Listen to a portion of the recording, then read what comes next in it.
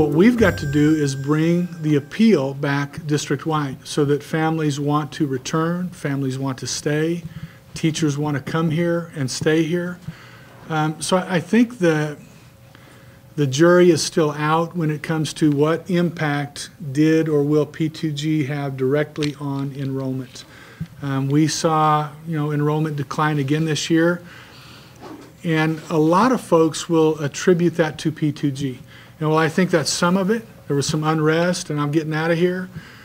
We were pretty close to the original projection that our PRE, our data group, had well before P2G.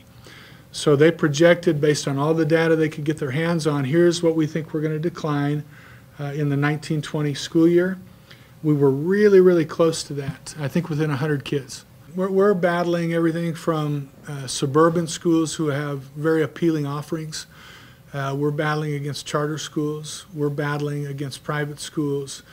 If I'm a family and I have the means to move around, I'm going to take a look at what I have and what's being offered and what somebody that's within a reasonable travel distance is offering.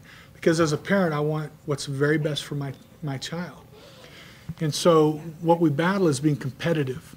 What we've got to understand is that it's a competitive business and that we've got to bring more appeal to the table. And as we do that, we will compete for kids. I think we've taken significant steps already.